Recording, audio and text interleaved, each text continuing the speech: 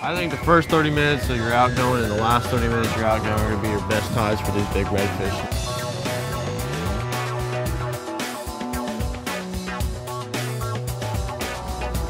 I'd try reeling that, Jason. He may be on that. Just slowly reeling, maybe he's on that. Yeah, he's on.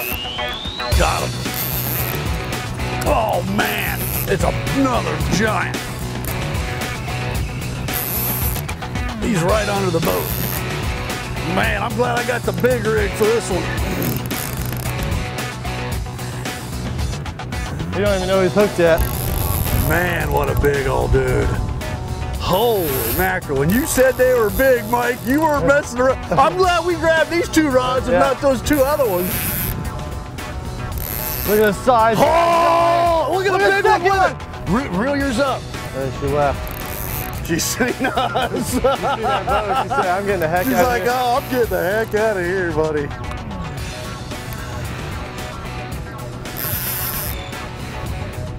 That's a big I mean, we've been here for what? 10, 15 minutes? We just let your fish go, and this is the other rig. We haven't even got yours ready yet. Man, that is a gorilla, dude. Holy. Oh my God, dude, that's the biggest redfish I've ever seen. Mike, we did it, dude. We drove a long way for a monster. That's a big male. I can hear him drumming. Yep, yep.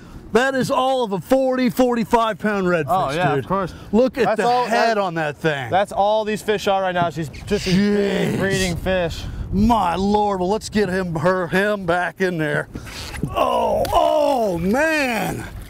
Now let me go through a few things that we used to make that trip effective. The #1 item we used was the Rhodan trolling motor. The Rhodan trolling motor absolutely made it possible for us because there in the jetty, you're not allowed to drop any anchors. With the big boats and the ships going through there, you can't throw an anchor over, folks, and you need to be able to keep that boat steady in that tide. We're dropping baits down in 15, 20 foot of water. If you're drifting, you can't get them down and you don't get those big redfish.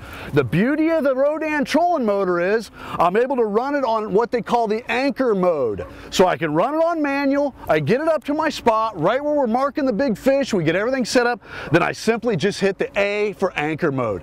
Super easy, it keeps me positioned through GPS global system right on within a square foot, folks.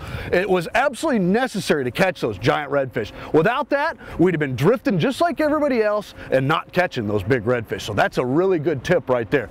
So good luck out there and give that place a try.